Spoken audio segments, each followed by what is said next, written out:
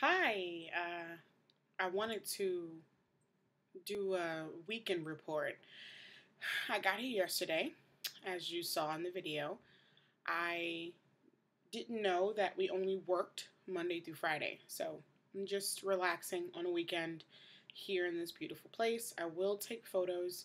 I want everyone to know that I'm not just secretly in my bedroom, because that is what I would believe, I guess. Whatever, I'm skeptical. Anyway, so it's midnight, and I'm guessing my host family are sleeping. I don't want to talk too loud because I don't want to wake them up, although they're at the other side of the house. But you know me, my voice is super loud, even in a whisper. I can never whisper. Everyone has always told me that, so whatever. I don't get offended anymore. Um, so I wanted to talk, just take it a little bit back and really just, I don't think I've ever even said my name once. I'm not sure. And I think if you're watching this and you don't know me, it's super weird. So, anyway, for those that do not know me, my name is Pearl. I'm not even sure if I said that. I guess the mind span of a goldfish. Yeah, my name is Pearl. I'm 25. I'm from the Bronx. I in New York City. And so basically, I'm just writing this, or I'm writing and blogging and vlogging about me um, trying to lose this weight and train to walk the entire Appalachian Trail. Um, so, because I haven't done much, I mean, today was a really strenuous day. I worked out in the morning. Which was a lot of weightlifting, and I tried to work the treadmill, but their treadmill was off, and I get really bored really quickly, so I just walked away. But I did strength train, which was great, and I spent an hour and a half in the barn taking every box from my um, my host. Annie, I took every box from her car and I took it up into the attic in the barn. It was ridiculous. I hate steps. I don't care if I was thin or obese, I will always hate steps. So the fact that I had to be all tough, like I do this every day and don't worry, I got it. So it was horrible. It was horrible. Just taking my own body weight up steps is one thing, but I took it up with boxes, heavy ass boxes. Almost died. I was sweating so much, and it was like coming out of everywhere. And I went through so many bottles of water, but it was good. My legs are killing me. My back is killing me. My arms hurt.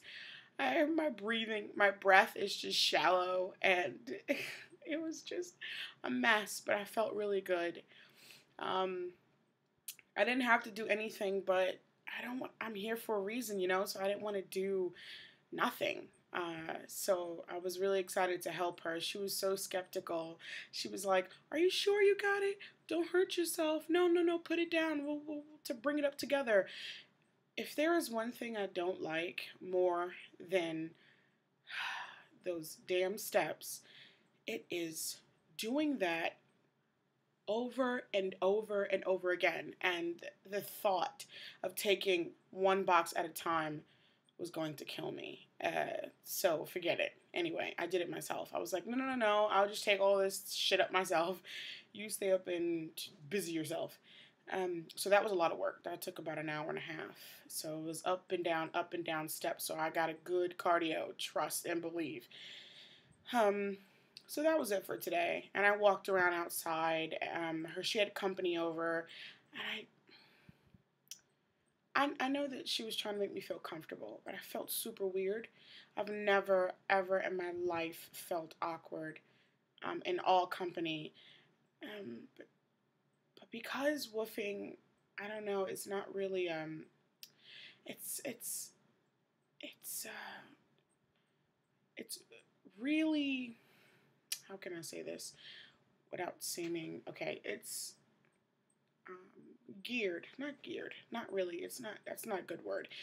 It's really narrow, whatever. Basically, mostly white people do this. I was trying to say it correct or politically correct, and I was trying to think, but it's like midnight. So basically, what I'm going to say is, woofing is a white thing. So people think. I've, never thought about woofing before, but because of who I am, I knew one day I'd do it. But it's not. People are absolutely shocked. I mean, when I met my Annie, she was great, but when I met her husband, Art, he was shocked. He looked at me like, what are you doing? What are you doing here? And it was just really weird. And I was trying to be me, which is super bubbly and a lot of smiling like this and just really outgoing and firm handshake and direct eye contact and just really trying to calm myself. But it got even worse when I said I was from the Bronx. He was fucking shocked. He was like, "Oh, it's nice to meet you. Where are you from?" And I said, "The Bronx." He was like, "Oh, uh, uh oh." And it was genuine, like, shocked. So it made me super shocked and awkward. So she had company over, and the fact that this is primarily what white people do, and I'm infiltrating this space that I know belongs to me, I do, but it's so odd, and it takes a little time to get used to. So, anyway, so I just stayed in my room and I watched the whole season of Downton Abbey, which is amazing. Anyway, if you haven't watched it, watch it. It's great. Here's a shameless plug of Downton Abbey. It's a wonderful show. Um, so anyway, back to the awkward.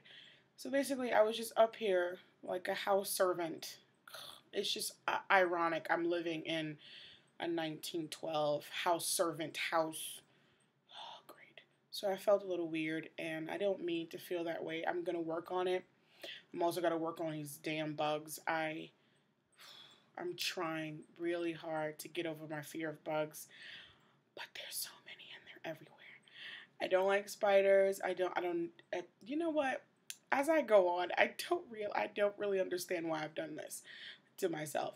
But I know that it will all work out, and I have to work on two things, which is my weight and my fear of bugs and my fear of darkness. So it's a lot at one time. I'm really excited though. Just really quick, before I go, being in isolation is sobering. I'm having so many emotions and find myself crying a lot. And it's only been a day. Well, technically 2 days, but I sit down at this desk and I write, and all these emotions come out, and I think about my past relationships and my friendships and my family and my life and what I want to do. And I think it's the separating yourself. I wish this for everyone. If you're having some sort of pre-life, midlife, afterlife crisis, I I I I wish it. I wish it on you. Everyone should do this. I I don't know. I want so much and I miss so much, and I'm sometimes sad that I'm overweight, and I feel like you're kind of put in a very separate category um, of life, And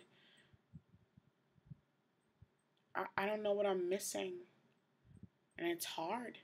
And every day I struggle, and but I really needed this before I start crying again, because it's weird, but that's what I've been doing lately. Uh, I'm gonna go, but I really am glad that people are watching, and I hope that I share some laughs and tears with you, because there will be lots of that. I apologize in advance.